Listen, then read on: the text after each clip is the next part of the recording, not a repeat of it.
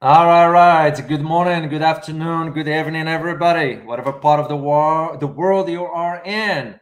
Welcome to Geopolitics in Conflict Live. So we are so excited to be here. And so funny, guys. Friday went by so fast, right? I know. It was just last week. It was just seems like yesterday. Actually. Exactly. Life exactly. has been that full of things. Exactly. So, well, we are so excited to be here. And as always, we want to thank you for viewing. Of course. And we want to thank you for subscribing. And as our joke continues, we are inching closer and closer to 70 million subscribers. Well, it's moving along. It's moving along. And as we said last time, we were joking about it, but not anymore. Because now we start to see, it's not see. Now we are moving it into a different level, shall we say. You know, in where, and that is exemplified by the guests we bring in. So speaking of guests, we hope that you like the guests we invited. I know some of you didn't like some, but here is the thing, and I wanted to let you know where we as a team stand for. And you know me by now. I'm straightforward. I don't sugarcoat it. Yes. It's because we have to present two sides of the argument. Some of you might not like some of our arguments, but guess what?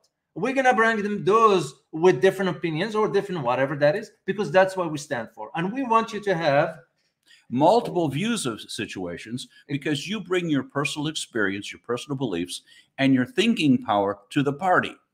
And we want to present enough quality information for you to make up your own mind. Remember, our motto is stay informed, as always. And this is our dedication to you.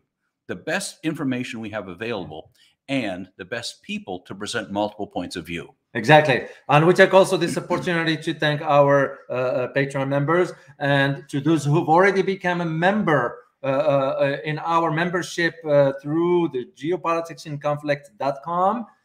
So Elizabeth is working on some stuff for us that we're going to be sharing with our members. So you might want to check that membership, see what we have to offer there, because the conversation we have on that aspect there, you all know about censorship, so we can be talking openly, shall we say. We do that in our membership. So, and as always, please follow us on Twitter, follow us on Instagram, and follow us on TikTok. So, well, what do you think? Shall we get into the let's topics start of the day? Because we want to have the conversation we always enjoy with our viewers. President Biden recently said in a conversation with China that recognizes one China policy.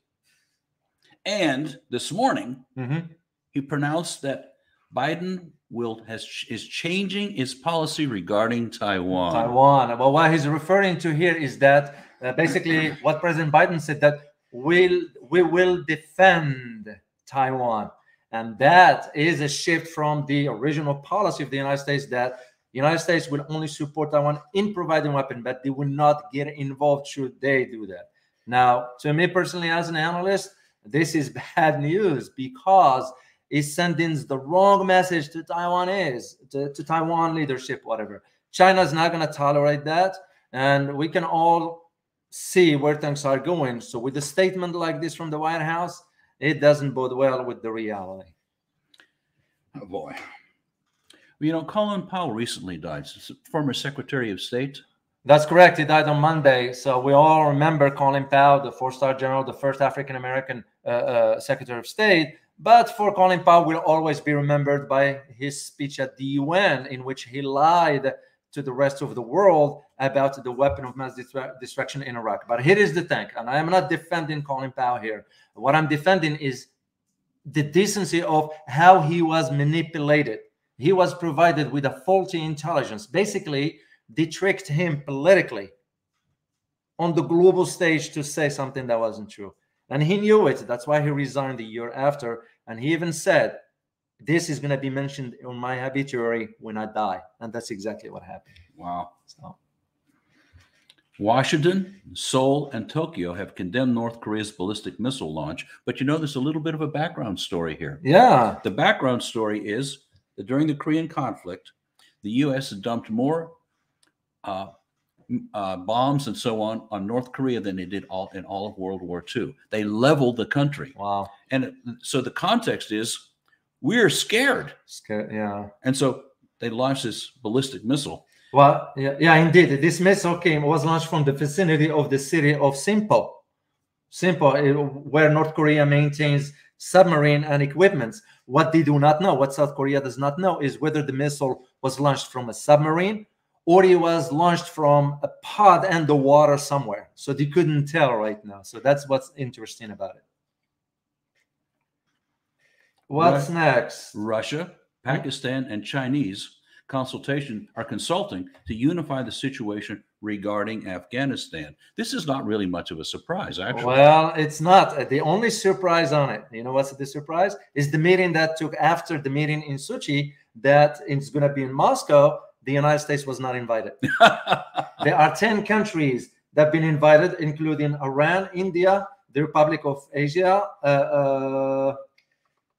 Tajikistan, Uzbekistan, Kazakhstan, Turkmenistan, and Kyrgyzstan.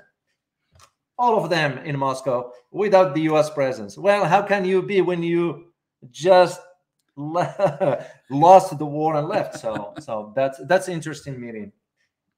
Just what's going to be going on. Russia has closed its NATO missions as relations with Western military bloc plunged to a new low. Indeed, Ross, I found that very interesting given the timing of the China and Russia military drill with the naval assets that ships rather that crossed. And I remember Elizabeth and I, we talked about this one here. But what I found interesting is just only 2 days later, Russia shut down or expelled NATO, the 3 representatives in Moscow, in return for what NATO did by expelling 8 officers from Brussels, kicked them out of. This highlights now the tensions that is already increasing because NATO now has to justify its presence. So they need to find something to create an issue. And you know, one of the things we've been doing is discussing the usefulness of NATO or the uselessness of NATO. I think it's uselessness. There is no need for NATO anymore. It's worthless. The world is greater than 5. Lavrov supports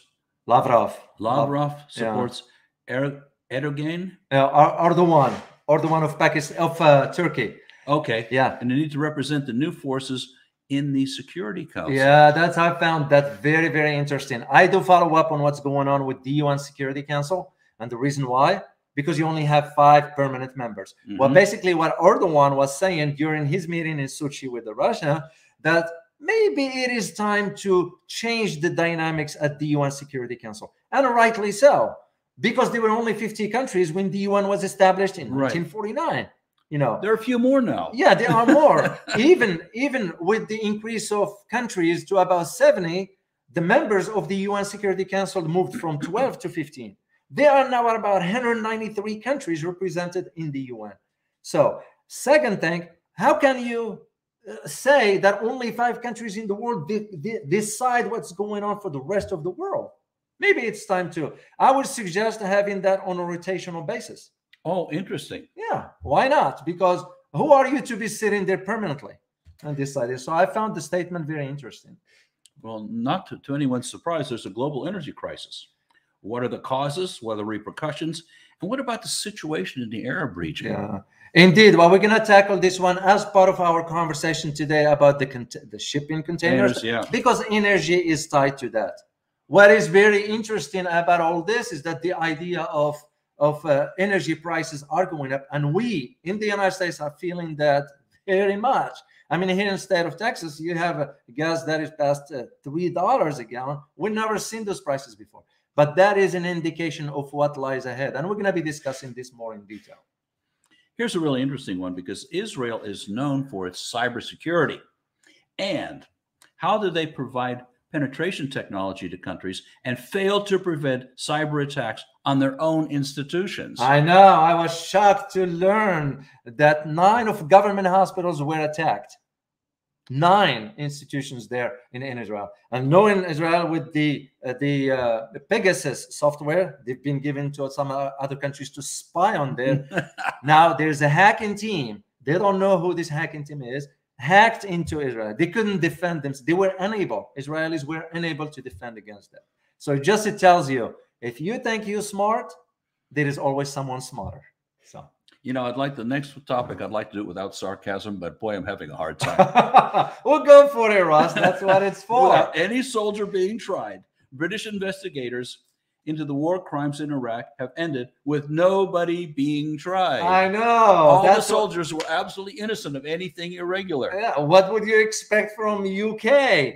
The defense minister, Ben Wallace, was saying, oh, we conducted investigations about the claims and nobody was found guilty. You know, the same thing we heard about Australia, the same thing we heard about Canada, the same thing we heard about the United States. There were soldiers who committed some crime, shall we say, in both Iraq and Afghanistan, and nothing has happened. And this is where you start to see, okay, is the system set up just to favor one over another? Oh, I wonder. Oh, I wonder about that. So anyway, let's move on to what we're going to be talking about today with our viewers. Well, more than 100 cargo ships are waiting in Los Angeles and Long Beach to be unloaded. That's more than $22 billion worth of products. What do you think? You think we might not have Christmas this year? Yeah, it's very, there's a lot of questions coming up. And just before we forget to mention to our viewers, as always, when we get to the section when we're going to have questions, please make sure to write questions so we know that's what it is. Yeah. Well, it is indeed. It's been, I mean, you've seen or you've heard or we witnessed with our own eyes when you go to the Walmart, Targets, Home Depot, there are certain shelves that you notice certain items are not on the shelves. You know, grocery stores.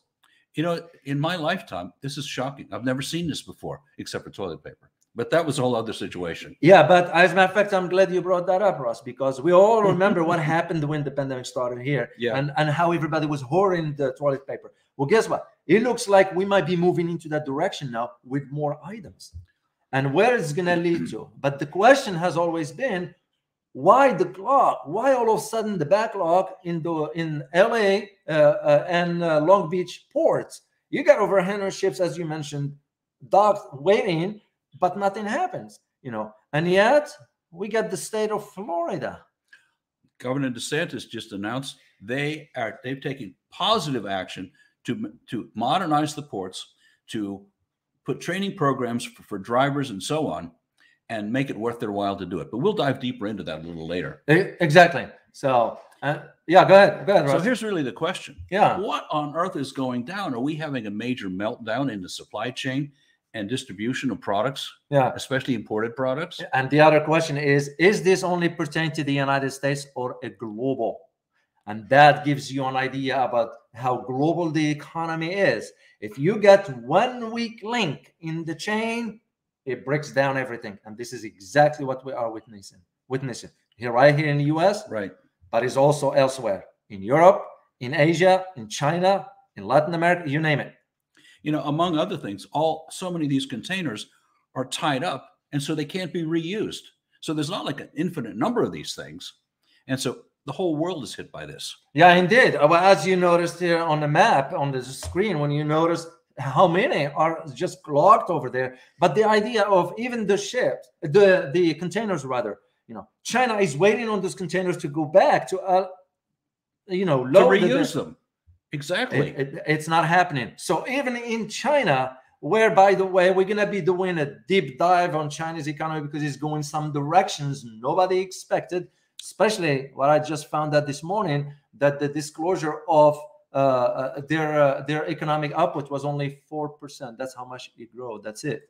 Well, usually we get used to double digit. Oh yeah, with China. That's an indication for what lies ahead. And we're gonna delve deeper in a separate video. We're gonna do a recording on it because it is tied to Evergrande. That's gonna become now a far bigger problem for China than they anticipated.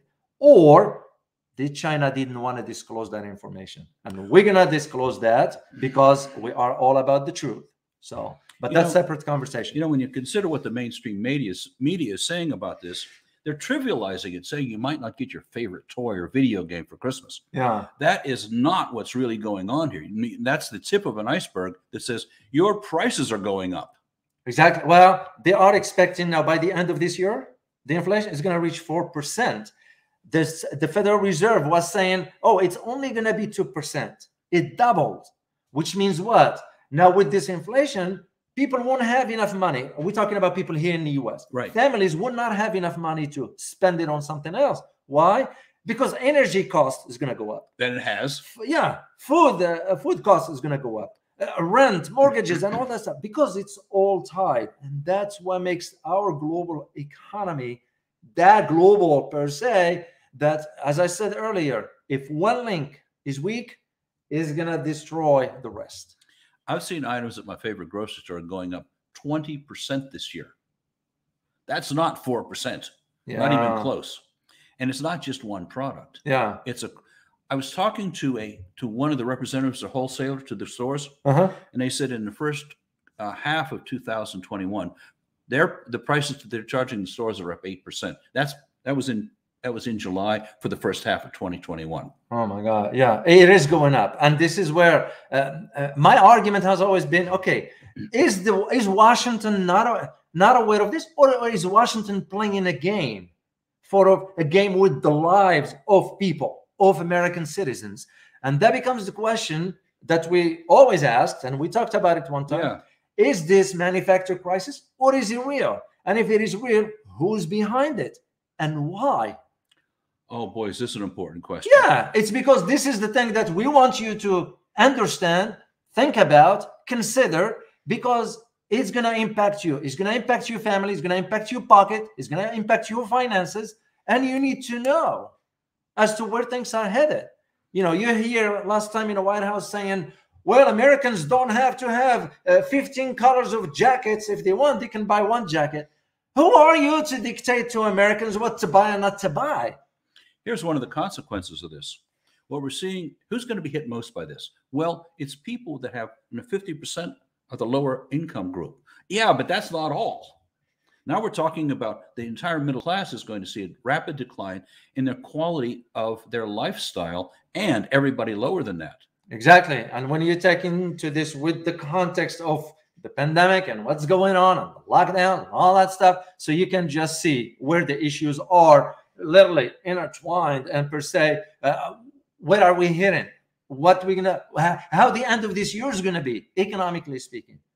Let alone that the economy itself, even though the government has been pumping, printing money, printing that kind of money, there's a consequence. There are consequences to that kind of policy. You can't just be printing money right and left and assume your economy is going to be fine.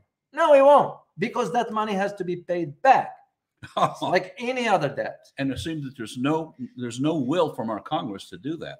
One of the operative questions here is, what's really behind this problem? What is the problem and what's behind it? Well, we know that there aren't enough people working the docks to unload the containers. Yeah. We also know there aren't enough truckers to distribute the products and get the products out. And so we see what led to that. Exactly, Russ. And that is the question that you don't hear politicians talking about. Let's take, for example, the what you mentioned about truckers. Right. If Americans understand that the trucking industry has been deregulated back in the 80s under Jimmy Carter's administrations, the salary's been decreased completely. So if you are a truck driver saying to yourself, why would I want to be sitting on a truck driving from the east to the west coast of the United States for $35,000 or $40,000, whatever that might be? I actually interviewed 3 truckers, and 2 of them had their own separate rigs. Mm-hmm. And what they said is that even with our own rigs, that we maintain our own truck, we just put the trailer on and haul it. Every year it gets tougher and tougher to make money thanks to federal regulation, which supposedly doesn't exist, and thanks to the lower prices that they are paid to deliver these things. And all of them said, we're getting out of the business. Yeah, because there's no profit in it. What's the point? Well, 92% turnover annually, and a very high cost to get in because you got to be trained for a number of months. Matter of fact, the federal government has stopped making loans for this because people don't stay in the business long enough to pay back the loans. So is it any wonder that we've got a shortage of truckers? It's no wonder at all. Exactly. And now what you add to that, Russ, what you just said, add the cost of energy. Oh, yeah. And add the crumble infrastructure. When you have crumbling bridges and highways where the trucks is going to have to go on, and the road is not well maintained, Why? Because we are going spending money on weapons rather than building bridges, rather than building a highway, rather than having a solid infrastructure. Because, Exactly. yeah, because infrastructure, without a good infrastructure, your economy will not prosper. That is a bottom line. That's a principle, if you will, when it comes down to economics. You know, the infrastructure of the United States right after World War II, it skyrocketed in terms of quality and the quantity. And the thinking at that time was, this will help us with national defense. And what it really helped us do is develop a truly robust economy. Now, where did that go? Where did that national resolve go? Well, it went into billion-dollar tanks and other waste. I don't mean to say that. Other projects. Other projects, yeah. Right. Well, because that money was wasted on some other stuff that have nothing to do with the welfare of the citizens or the benefit or the betterment of society. Exactly. You know, we say it the way it is, you know, because that's how government thinks in those terms of where can we spend the tax money? Well, it's not their money to begin. It's your money. So especially for those who are here in the US, it's your money that's being wasted. You know, I'm livid about it because I have no problem paying taxes. I'll pay taxes, but as long as the taxes benefits the country, right? You know, everybody, not just it. But when money is just wasted, I got an issue with that. You know, what would you want an average Joe, average Jane working 40, 50 hours a week, and the government comes over and takes 30% of his or her salary to be given to weapon manufacturers, to be given to some programs that have nothing to do with the betterment of that individual, his family, his community, his town, his state. I mean, till when? This stuff has to stop at some point. You know, to put this into a perspective, compared to 1980, when Teamsters actually ran the trucking industry and people could live on the money that they made. And what we saw then is there were more than 2 million truckers in the Teamster Union. You know what the number is now? What? 7,500. 75,000. 75,000. Wow. Went from 2 million to 75,000. Wow, is it any wonder Yeah. that no one's representing the truckers themselves, and they have been squeezed to the point that 92% turnover? I mean, we surfaced that number before, but it's outrageous. Exactly. So, well, just to tie all this to energy, because that is a key element that we need to understand the link. Because again, when we talk about the cargo ships or the ship containers are being just docked in water somewhere, anchoring in water, there is also the cost of the energy aspects of it. And why is that important? Because we all know, and especially, I'm sure you noticed, whatever part of the world you're in, the cost of energy is going up. And now you're seeing an increase in a natural gas, because most of the consumption is coming from in Asia, with China, of course, taking the lead, and some other countries there, because the consumption of it. And that in itself is going to impact the whole world economy. And why is that? Because before the pandemic, when the prices were down, it was enough storage. Now, when the lockdown happened after the pandemic started, you start to see countries did not replenish their reserves. And now you take a country like Russia, saying, sure, we'd be happy to supply you with natural gas if you have a long-term contract with us. We don't want to do contracts for 2 months. Right. Well, it's their products. They can decide whatever they want. So you mean Russia might actually be looking out for its own best interest? Oh, say it isn't true. It's not true. Why should we be surprised at that, right? Because that is where the problem in Europe now, they're blaming. As a matter of fact, Europe is blaming China. Well, China consumption is high. Yeah, because it's a big market. But China is also finding out with the issues they have internally, economically speaking. Right. One of them has to do with energy. They are finding out now, maybe it is time for us to reconsider the policies. As a matter of fact, even here in the United States, and I know I'm going back and forth between China, Europe, Russia, the United States. The reason I'm doing this is to highlight to you how global things are linked. That's why we call the globalized market. That's why we call it the globalized economy. Here in the United States, you've heard about this zero emission by 2050. And by the way, did you see that it was on Twitter, a picture of the UN using diesel yeah, to power up their exactly. And they're talking about energy, which is, to me, it's a double standard. You are telling the world, the rest of the world, do this and do this and do that. Why you're not doing it? How can you lead if you are not a model, if you are not an example for it? So, but that's a funny story for some other time. I found it hilarious. But here's the question about that one, because the idea of the energy aspects of it, they are saying now, well, we have to reach zero emission, whatever. Ain't gonna happen. Why? Because here in the United States today, I just found out that the production of coal is increasing. Increasing. Ain't gonna stop. So it becomes the idea. So, oh yeah, here's Elizabeth put this for us. Thank you, Elizabeth. I mean, look at it was the UN saying it was I looked at Twitter about this one. It was funny. UN saying one thing and doing another. So hold on, I need to get it up. Give me 1 second. Sure. We're waiting for Elizabeth. We'll wait for Elizabeth to upload. He's going to upload the picture for you guys. So electrical power for the Teslas. Exactly. Yeah, I love it. And the same thing in India. I heard the conversation yesterday with one of the scientists in the environments and so forth, and he was representing the government. He wasn't allowed to disclose certain information. Yeah. I can understand, because the government told him not to disclose that. And when he was asked, I see. Yeah, that's the Doberman dog here, so you guys won't see it. When he was asked about will India cut down the coal, he said, I don't think so, because it depends on coal. And you see also the consumption in China.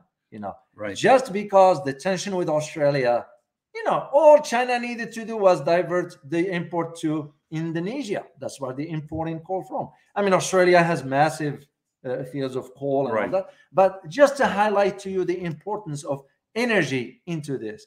And here's the shocking, if I may. Please. If I may. The White House made 3 calls to OPEC. OPEC is the oil producing exporting countries. It's the cartel, the oil cartel, in case you did not know, that controls oil global prices.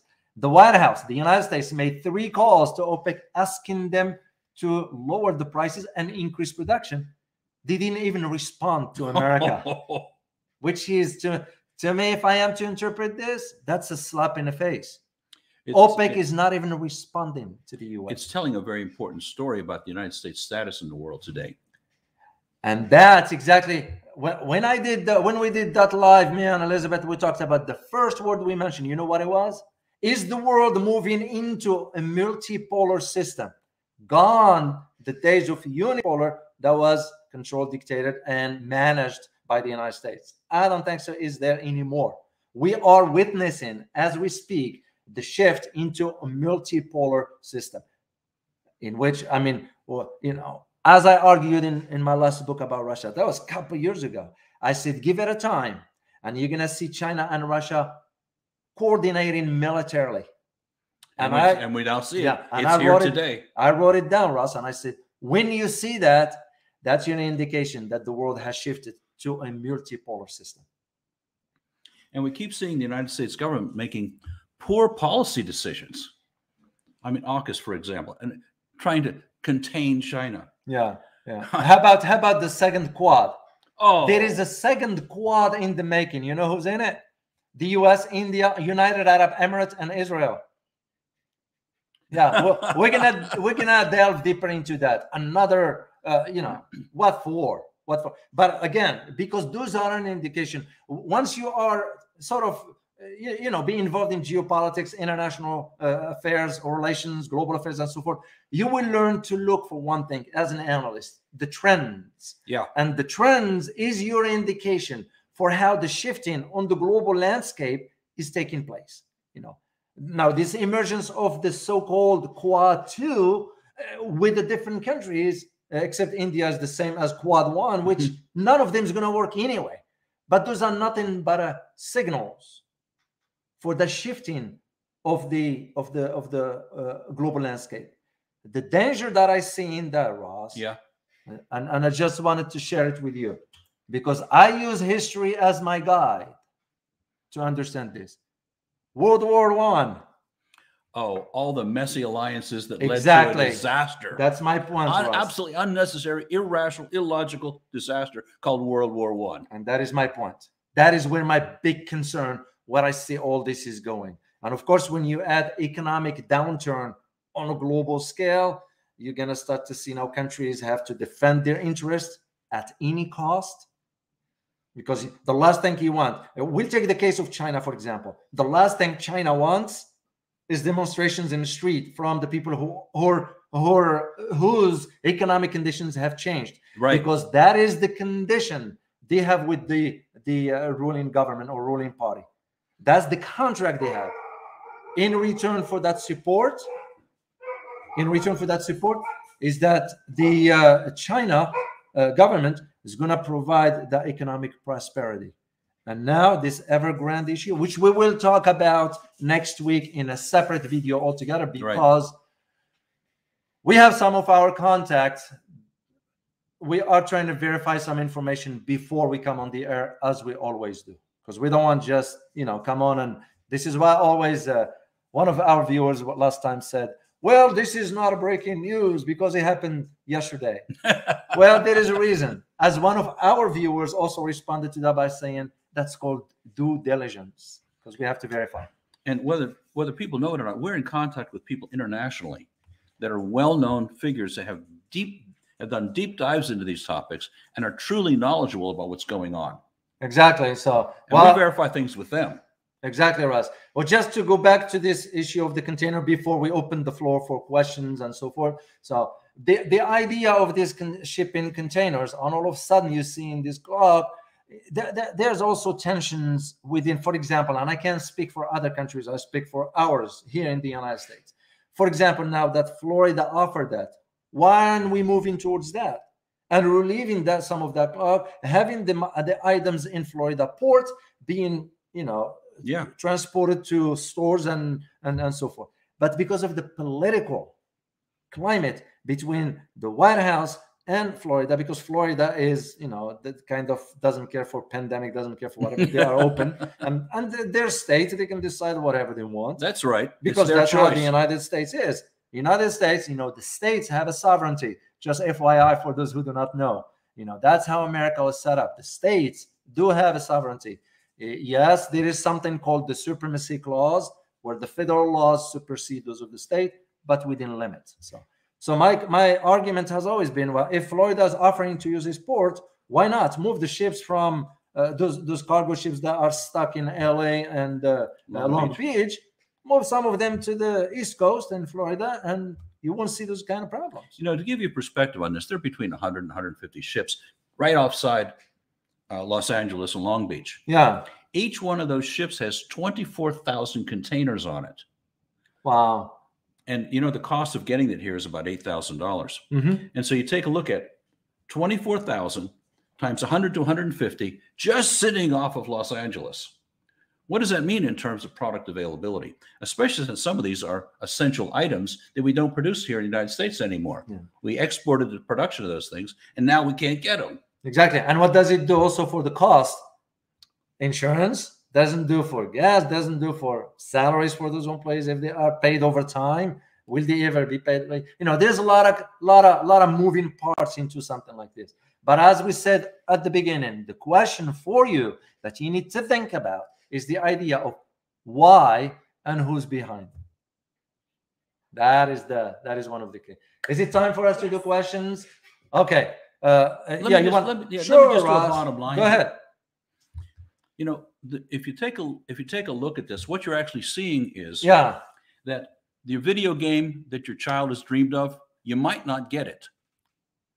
But more likely, you're going to not be as able to feed your family as well, because the cost of things are going up so rapidly that it's going to cause a drop in standard of living for a whole lot of people. I think that's the bottom line. Yeah, and when you say that, especially when you say something like this, especially when it comes down to food and all that, I can guarantee you this. What we're going to be noticing is the increase in obesity, because people is going to be kids. Cheaper food. Yes, because we all know how. That's another subject for another day. So, all right. Well, we're going to open up the floor for you guys for your questions. as we always appreciate Oh, it. it's Boone. Yeah. Here is Boone. Where have you been, Boone? Good to see you, brother. Good to see you. So let me put my reading glasses here. And Boone is one of, by the way, FYI, just for you guys to know, Boone's been with us since the beginning. Truly, when we just started. So truly appreciate his support, his continued support. So the question is, I came across modern monetary theory, MMT, lately. It seems like this money printing can go on and on and on. Do you know more about this? Or do we know who can explain this comprehensively? Thanks. Wow. That's a little bit out of my my area. I just have 2 sentences to say about it. When I was in college, I took an economics course, which was many, many years ago, when deficit spending started happening. And the pompous guy up front said, we can do this forever. We don't have to balance any budgets. We can just always do this. Then you do a deeper dive a little bit later on, and you find that what they were counting on was inflation would take care of it once the budget was balanced. Well, we haven't seen a balanced budget and I can remember. So it just keeps getting worse and worse every year, and inflation is not going to take care of it. So we're going to see inflation, we're going to see higher prices and lower standard of living. That's the bottom line. And I don't care what those guys said. Exactly. Just to piggyback on what you just said, as far as the balancing the budget, I remember during Bill Clinton first term, we had a surplus. I don't remember that one. So, but the idea, just to go back to Boone's question, is this printing of money. The one thing I know for sure, based on what I read in economics also, because I had classes at the college regarding economics, is that the more printing we do, the less we're going to make the currency strong. The currency is going to be devalued weaker slowly. and weaker. Now, here's the thing, what just been happening. Russia now is moving into that direction of be done with the dollar altogether in all transactions. Second thing, I just found out yesterday, and I am not sure about this, Walmart now has kiosk where you can do Bitcoin transactions. It's coming. Which means what? That means they are seeing or thinking or whatever that might be about the value of the dollar is going to go down. So that's hopefully one day we can have someone who can, a guest who can delve deeper into this. All right, let's see next question. Ariel, here he is. Ariel was there yesterday. Ariel. So good to see you, Ariel. Question is, do you think the U.S. could have solved its production cost if they had a successful massive automation of their manufacture sector, replacing Chinese workers? Anyhow, it seems China will do.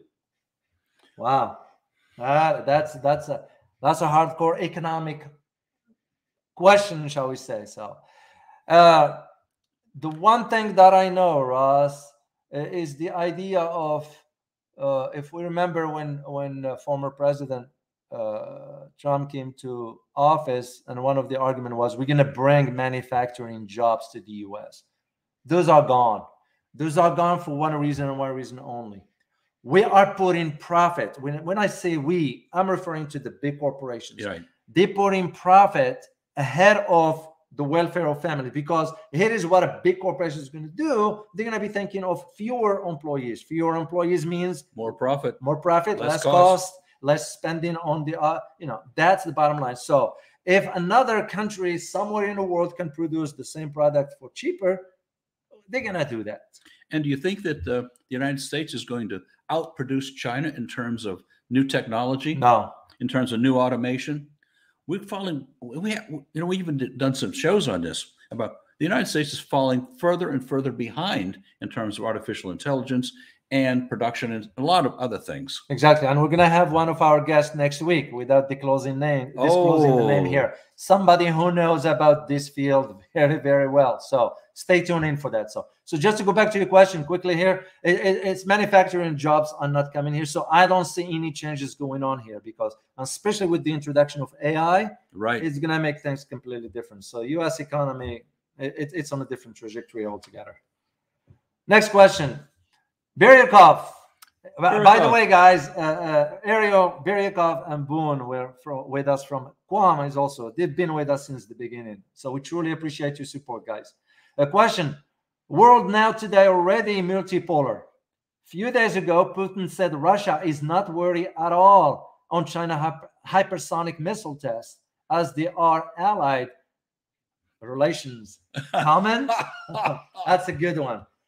Well, this I can speak a little bit about because, as I said, when I wrote the book about Russia called The Dynamics of Russia's Geopolitics, I had to tackle the military aspects of it. And I delved deeper into the research about all that, Russ, and I did find the trajectory that I saw it going, it's going into that direction where China and Russia is going to realize, we do have differences historically speaking. We're going to put those aside and we're going to join our forces against the common enemy, and this is where I see it going. So yeah, Russia is not going to be worried about the hypersonic missile test from China because Russia has some advanced stuff also. China, the only thing that's catching the world by surprise is by the speed by which China reached that. That's where that challenge.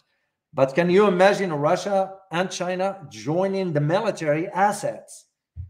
I don't have to imagine it. I can just open my eyes and see it. Yeah, and they are moving into that direction. I do predict, and I hope I am wrong, but I do predict, should the conflict erupt in South China Sea regarding Taiwan and China water, you're going to see Russia getting involved with China, and that's going to become a different outcome altogether. So let's hope I'm wrong. Next question. Gunther Zelke. I hope I pronounced it correctly. Thank you for being here. Part one is, given the large fertile areas are in eastern US and Canada, eastern China, South Asia, Europe, East and West Africa, southern Brazil, and northern Argentina, and eastern Australia. There's a part two. Okay. Part two is coming. Part two. Yeah, here is part two. Would there inevitably be higher population and thus higher GDPs over time in those areas, since development seems inevitable for all people and thus they win out in those regions? Wow, that is an interesting question. Yeah, I really have to think about that because, they say these are arable territories. They're good for production of food. Yeah. And in the United States, what we see is 2% of the population is involved in food production, and they feed 98% of the people. Yeah. Right now, about 36% of the population in China is devoted to food production, on its way down, thanks to the automation and thanks to growing technologies in agriculture. So I'm not seeing population growth in those areas. Yeah. But they might be highly productive in terms of food. Yeah. The way I see the concern in all this is, for example, with what Bill Gates, for example, doing buying, purchasing farmlands across the country. Why? And I've been following what's going on with Bill Gates as far as what's doing regarding population reduction, shall we say? And I'll let you read between the line yourself. Look no further than the project he was doing in India and what happened there, or Africa for that matter. So now the argument from Mr. Gates is that, well, we need to sort of figure out a way, in a nicer way, setting reduced population, shall we say? So buying farmlands and all that. Yeah, it's one of those hard things to really project this, and I don't claim to have an answer to. The reason being because, like what Hussein said yesterday during our interview, we're getting the BRI, and how much it can expand on that global growth, but you got half of the world undermining that. So we're gonna see some, the way I look at it, some imbalance between certain regions. You look at Latin America. Yeah. Why there is poverty in Latin America in comparison to some other parts in Asia? Why in Africa, with all the resources, there's no development there?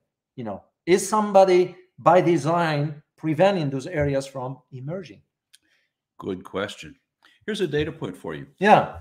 What is the number one thing that humanity can do to reduce population? Make everyone middle class. Yeah. Middle class has 1 or 2 children, and the lower classes have many more children. And so bringing people to the middle class, population starts coming under control. As we're seeing in middle class all over Europe, it's I don't know, China's a whole different story. Yeah. But Europe, the United States, and other places that have a large middle class, that middle class population has fewer and fewer children. Wow, that is an interesting observation. So it's very, very hard to. This is a very deep question as to it requires more time to tackle with. But what I see personally is that different parts, different regions of the world, it depending again on how much economic activity is going on there, whether the government is for or against the growth of population in that part. So next question. Tendewan Chen. I hope I pronounced it correctly. Good enough. Yeah. Thank you for being here. And pardon me if I mispronounced the name here. The question is there any chance both Democrats and Republicans will eventually accept the balance of power of US with China, Russia? That is a great question. Oh, see, that's why you got to ask us more questions like this. Well, This yeah. is a great, great question. See, that's what I told Hussein yesterday when he liked the question from one of our. I said, Hussein, this is a sample of that's how our viewers are, and this is why we have a great respect for you guys, all of you, no exception. Yes, you get some elements here and there, but that's no worries. Well, this is the reason this is so interesting is one of the ways that our current government is staying in power is to have an enemy. And even though they can't agree on so many other things, they agree that there is a particular country that they need to defend against. Yeah. And this is where, just to elaborate a little bit more about Republicans and Democrats, there are two faces of the same coin. Right. Most Americans have no clue, have no idea that both parties have been controlling the political process in the United States for the last 150 years. And this is why one time I remember we did a video and I gave an analogy of how we citizens are like football. And on each side of the field, one quarterback Republican, another quarterback is Democrats, and they throw the ball to each other every 4 years or every 8 years. Is the same policy, is the same strategy, is the same whatever. So the question is going to become will the American people wake up? That is the key question. Because they are so distracted by so many things that the government wants that. Because the less you ask, the better it is for the government. Because the moment you start asking questions, you become a threat to the government.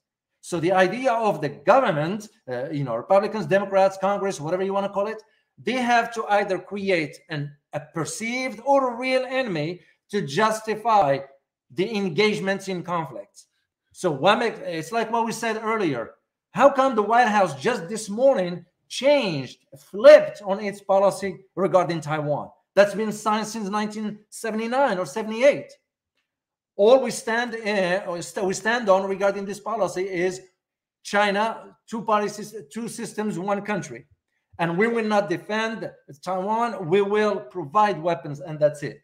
All of a sudden, this morning, you're changing this because this is the direction where the country is going. But till Americans wake up, nothing's going to change. And we are hoping with this program to raise that awareness in people to start understand there is much more in it than just what the government is saying. And this is for the betterment of all of us, not just Americans here. All of us. All humans. people. Yeah, all of us. We'd rather be in a peaceful world than one that has been triggered by conflict right and left. Because someday, someone by mistake is going to pull the trigger mistakenly, and it will be too late to control. So that's what I see it.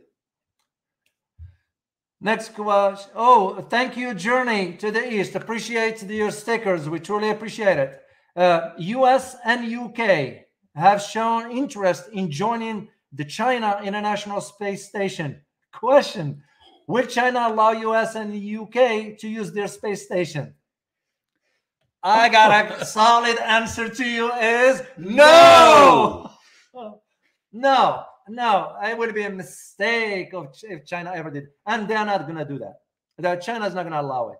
I mean, we kicked China out of the ISS by passing legislation in Congress that bans the Chinese astronauts from. So what incentive does China has to do?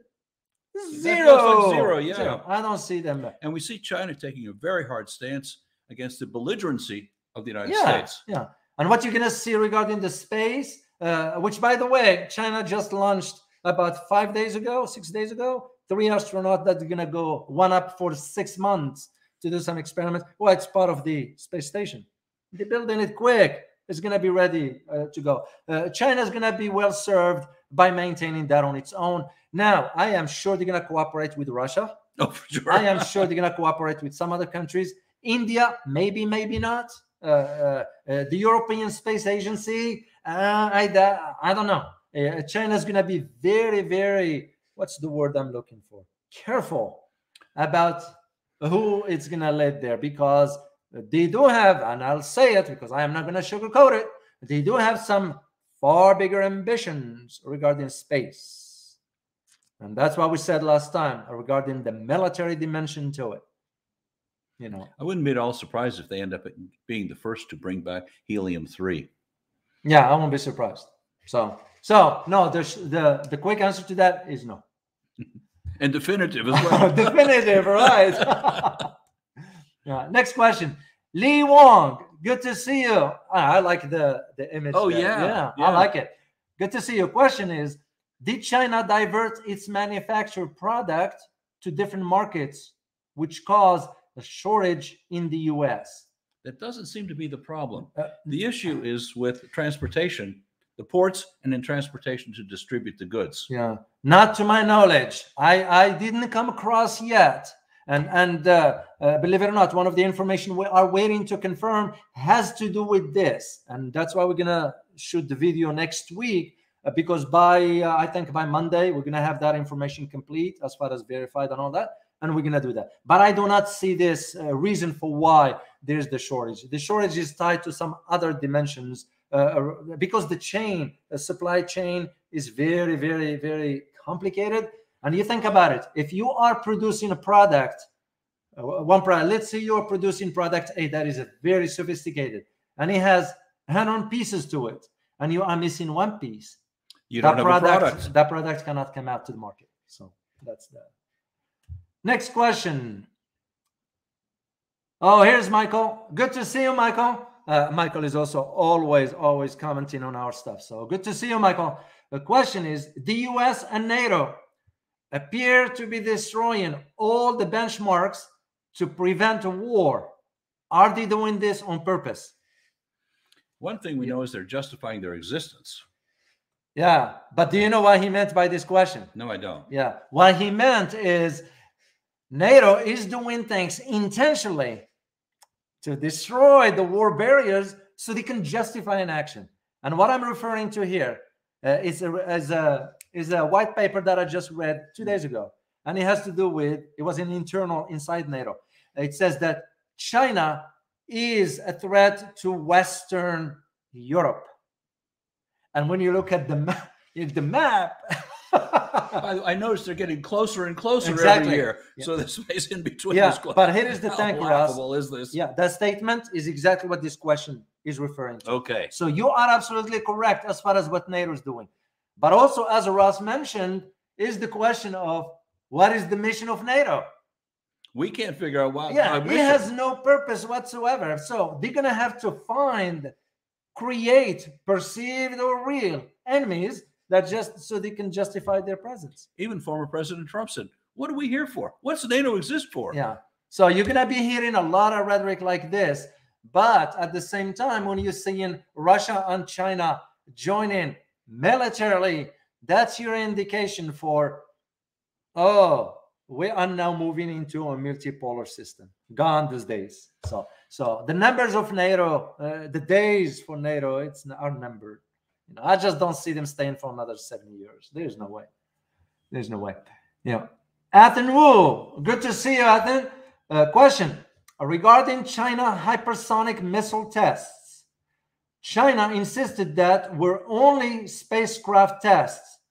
US just wants to use this to get more money for MIC. Which side of the story should we believe? Yeah. Wow, that is a good one. We did use, and we'll admit it, we did use the term missile hypersonic, you know, and the reason we use that because that's based on our own information that we gathered through some other entities, through third, second entity, and so forth, that it was indeed a missile. The other one suggesting that it was a space, what do we call it? Not spacecraft, but some sort of module, some aerial. Something like that. Yeah.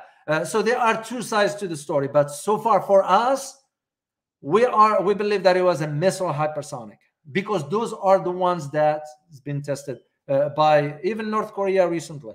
Oh yeah, very recently. Yeah. So because there are three countries that have that capability: Russia, the United States, and China. So that's where we see. But at the same time, the US is going to justify that now for more money. Of course, later on, the budget of the US defense for 2022 has added a $50 billion. And this now is going to become another push. Oh my gosh, we need to develop even advanced hypersonic stuff and all that, which requires a lot of money. But at the same time, by the way, let's ignore AI, artificial intelligence, exactly, and build more expensive tanks. Yeah, cut me a break. Yeah, and how about infrastructure? Forget about that. Yeah, how about education in America? How about the homeless? How about healthcare? How about so many things that are truly important to the American people, whereas another tank or these just are not important when you're trying to put food on the table and the prices are skyrocketing.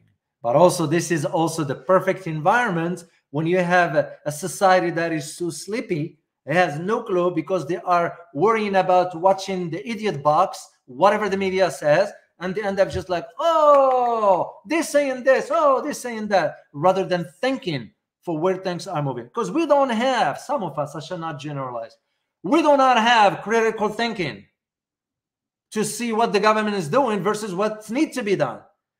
Because we don't understand the core concept of what was said in the Constitution, that the government is for the people, by the people. You know, sometime soon we're going to do a deep dive into how the American education system creates sheep as opposed to critical thinkers. Elizabeth and I are going to do that sometime soon. That's great. That, you know, I'll be happy to answer whatever questions you got. As a faculty myself, one who teaches at university, I can see and I challenge my students on that. That's why they like my classes, because we don't talk about what's in the book. You don't need me for that. You can read your own. I gotta challenge your intellectual capabilities to see what are you made of. Right. And they appreciate that, because now they're saying, you know, this is what education is all about, but not what the American institutions are doing. So that's another story, which, by the way, you and Elizabeth can have. I'm sure you guys, a lot of people would be willing to listen to something like this. So next question. Yeah, that's the last question, by the way, guys, because we have to go prepare some stuff for next week. Na'in Nu'man, this gentleman was there yesterday. He put another question. Good to see you, Na'man. Question: OPEC will increase production by 400,000 barrels a day till December, but global demand is so high. Where are the green energy? Good one, Na'man. Good one. Just to go back to this, because I know a little bit about, is that the confirmation for the 400,000 barrels a day has not been confirmed, because the White House did ask for the increased production, but also reduction in prices, and they got no answer.